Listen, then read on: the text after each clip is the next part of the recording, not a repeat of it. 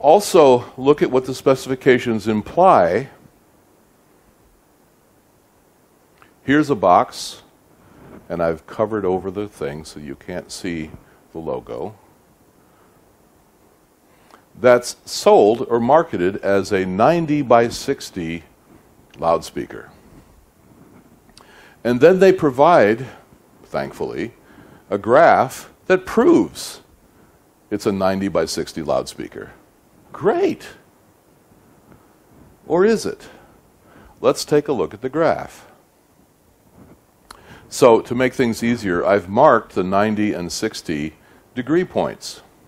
So, in case you don't understand what the graph is, this axis, what we call the x-axis, is frequency in a logarithmic scale, starting at the low frequencies, the low-pitched sounds, and working up to the high-pitched sounds. And for those of you who might be new to this, I should say that in audio and acoustics, everything is dependent on frequency, or more precisely, everything is dependent on wavelength.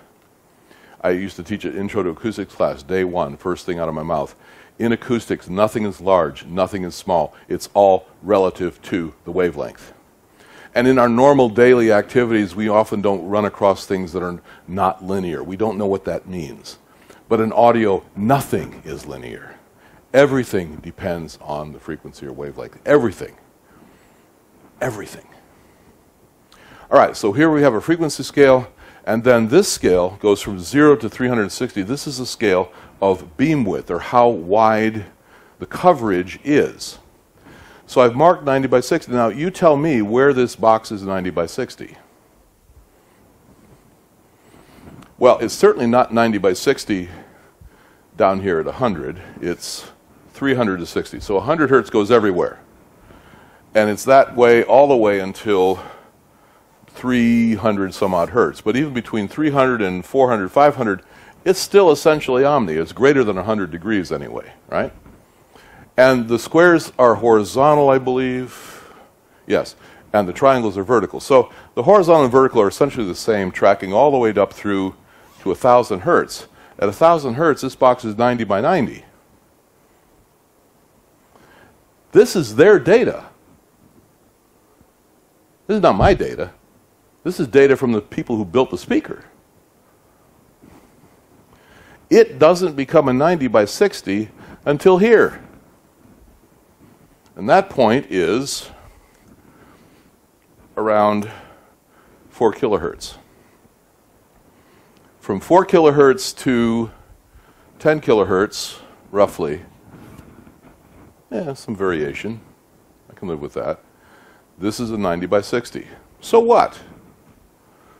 Is this a lie? Well, it's not a lie, but it is a little bit of a stretch to call that a 90 by 60 box. Yeah. I mean, here's another one. I defy you to find anywhere on that graph where this box is 90 by 60. You won't find it. It's not there. At no frequency is this loudspeaker 90 by 60. And yet, that's what it's marketed as. Well, you know, so what? Well, here's a little experiment that I put together that is admittedly a little contrived. I admit it. But sometimes you have to sort of overstate something to make a point. So I admit that I'm doing that. Bear with me.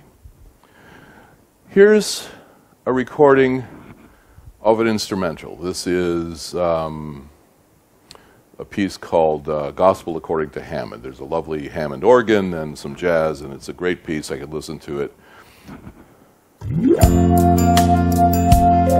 This is full range.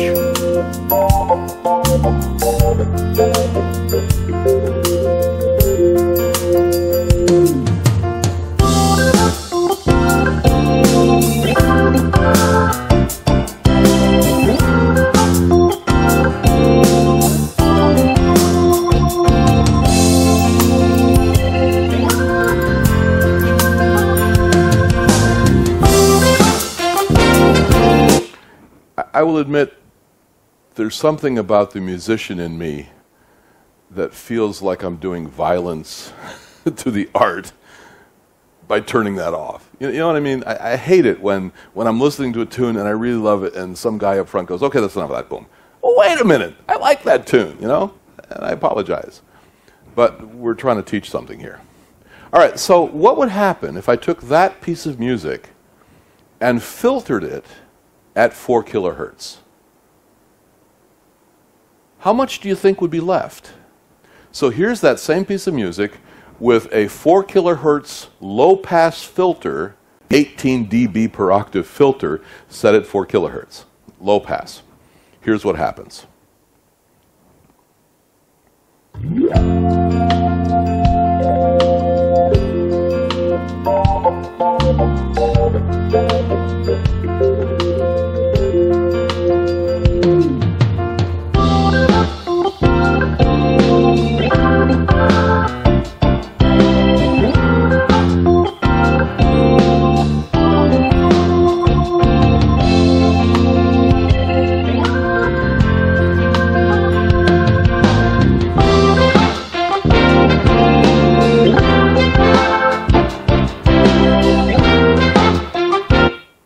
Now, you know, if you didn't like that, I got some bad news for you. Wait a few years, because that's what your ears are going to do to everything. I speak from experience. No, I still can hear out to about 11K, but I'm losing that. I'm actually thankful I'll never hear 16K again. I don't miss that. Maybe I'm not thankful. I don't know. All right, but check it out. What if we played you the high pass? Here's the stuff above 4 kilohertz. Remember, in this speaker, this would be the stuff that the loudspeaker actually has control over. This would be the stuff that goes in that 90 by 60 pattern, and the rest of it, I suggest, to varying degrees, goes everywhere. So let's see what part of the music is actually controlled by this 90 by 60 loudspeaker. Here we go.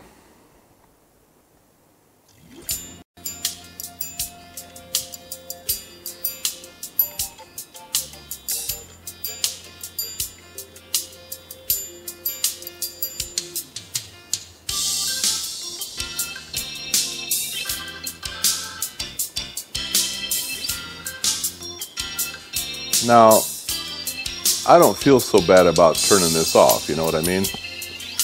There's not much there to listen to. I mean, there is, and for some of you young people, there might be a lot there to listen to. But to my aging ears, there's not much there. And I suggest that what is there may not even be the most important part. That may be a subjective call on my part, but I think you certainly can agree that that tune deserved to be controlled better than just the highs going here and everything else going everywhere else, right? Okay, and admittedly, this is contrived. You might find different music that has a lot more information above 4 kilohertz, and that would be. But here's one that's even more dramatic. Again, admittedly contrived. Here's a recording, again, one of my favorite recordings, one of my favorite artists, that consists of simply piano and alto voice.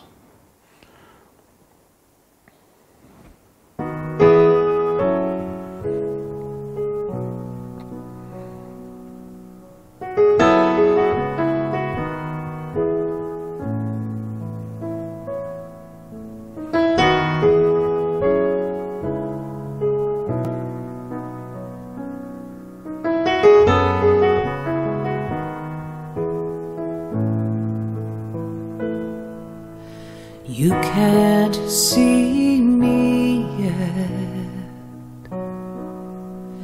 Seeing takes a long, long time. From the outside in, measuring each shift and sigh. Again, a beautiful recording with lots of detail. This is one of the tracks that we use often to demonstrate Danley loudspeakers because it has an awesome amount of tender detail. You can hear the hammers and the dampers on the strings of the piano. You can hear detail in her voice that's remarkable, yeah? It's a beautiful recording, a beautiful song. Let's listen to the low frequency portion of that crossed over at 4 kilohertz with an 18 dB per octave crossover. So here's the low pass of the same tune.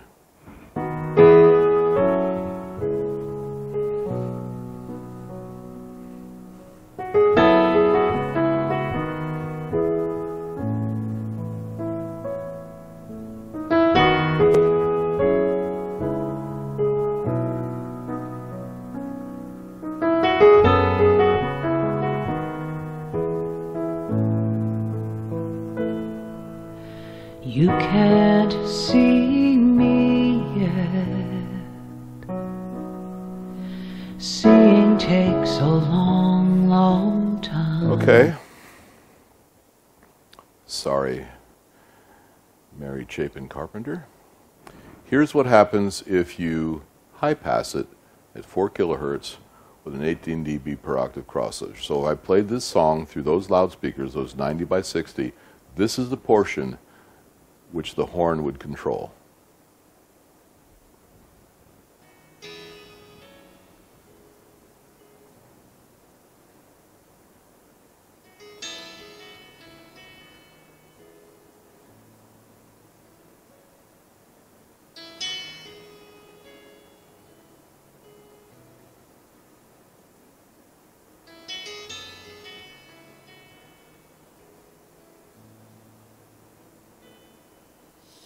You can't see me yet.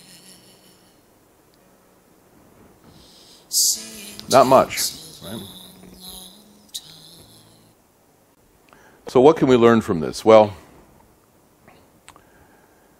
to wrap up the thing on specifications, specifications only deal with the objective, right? They can't deal with the subjective.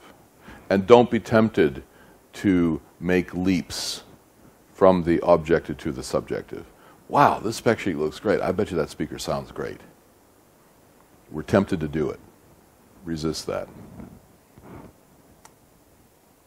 Make sure you understand what all those numbers and squiggles mean. Make sure the graphs all have scales. Examine the details. And remember that those details might actually be telling you the truth, but they don't want you to see it. So I'm sure the manufacturer of that 90 by 60 horn is hoping you don't examine that graph. They're putting it there. They're telling you the truth. But I think they're kind of secretly wishing you wouldn't go there, because the data are not flattering. Okay. I've just inadvertently moved on to the next section here, computer models. And I'm not going to say a whole lot about computer models other than a model is only as good as the data. And let's think for a moment, you know what I'm talking about. People will come with ease models or various, whatever, and they'll say, okay, here's a model of what's going to happen. Okay, great. Please develop a healthy skepticism for any model presented to you. Because think about it for a minute. Where can errors creep in? Errors can creep in that the model isn't built very well. Errors can creep in that the person building the model has a vested interest in you buying the product and may tweak it a little bit. And you'll never know. Errors can creep into the model because the data, the loudspeaker data for the virtual speakers in there might be corrupted. You have no way of knowing. Yeah? Okay, so there's lots of places where models can be manipulated. And just because a computer says it's true, don't mean it's true. And if you don't believe that, take a course in computer programming sometime.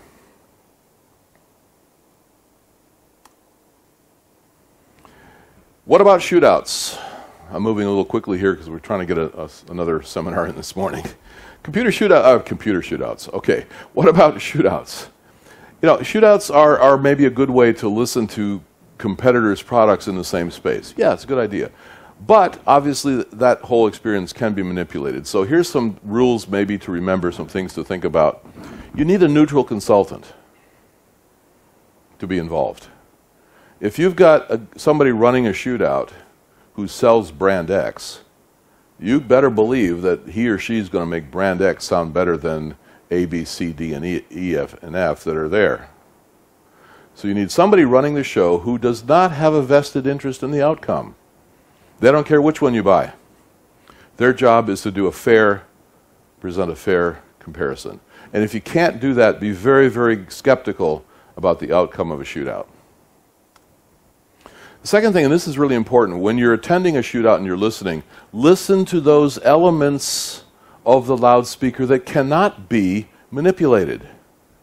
So in other words, probably the least important thing is to listen how the speaker sounds. Because with a little EQ, you can make any speaker sound like anything. Maybe another thing to do is ask to go to the board and try to EQ it yourself and see how quickly the loudspeaker responds to EQ changes. You'll find some speakers where you've got to crank the knobs considerably before you hear any changes. Other speakers, a mere touch is like, whoa, that's interesting. That says something. But more importantly, listen to those things which cannot be manipulated by software. For example, coverage pattern. Walk off axis. If it's a horn that's supposed to be 90 by 60, because that's what the spec sheet says, figure out where 90 degrees is and walk past it. At 90 degrees, you ought to hear some kind of a change. If you don't, why not? Why not?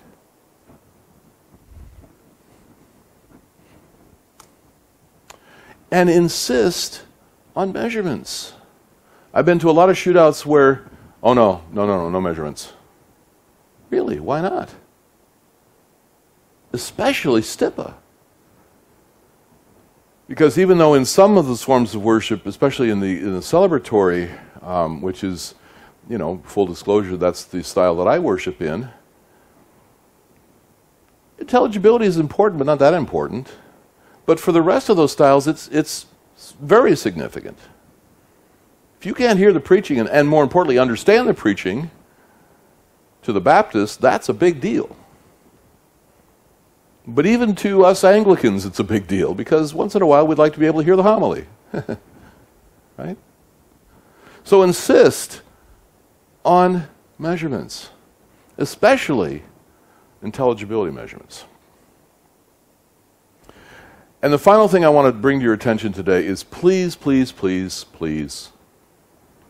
pleases. Insist on a performance specification. If you're in the market for a sound system, the first thing you must do is sit down with your committee and say, okay, here's what we're going to do. We're going to write a specification for what the sound system must do. And furthermore, we're going to hold anybody who responds to our request for proposal, we're going to hold them to these specs, such that if your speaker system does not do what our performance specs suggest it should, maybe we won't pay you. Or maybe we'll ask you to make it better.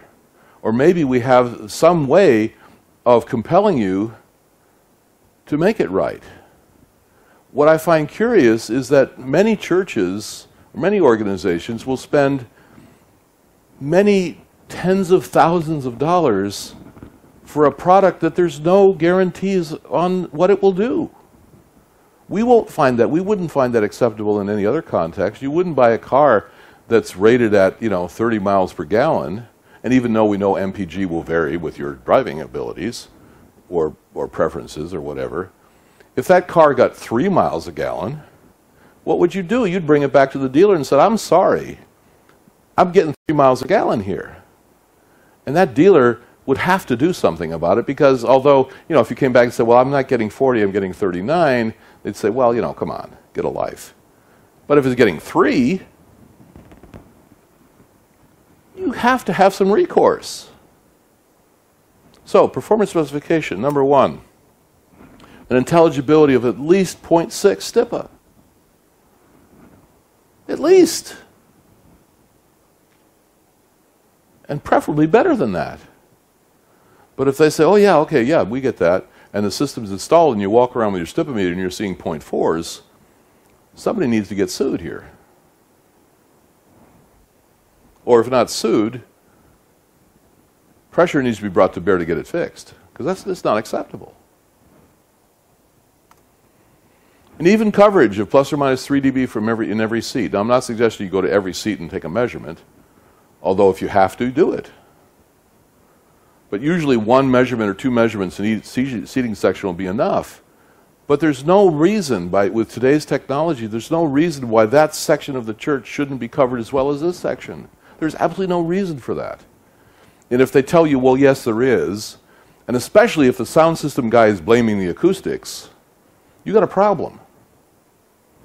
Insist on even coverage.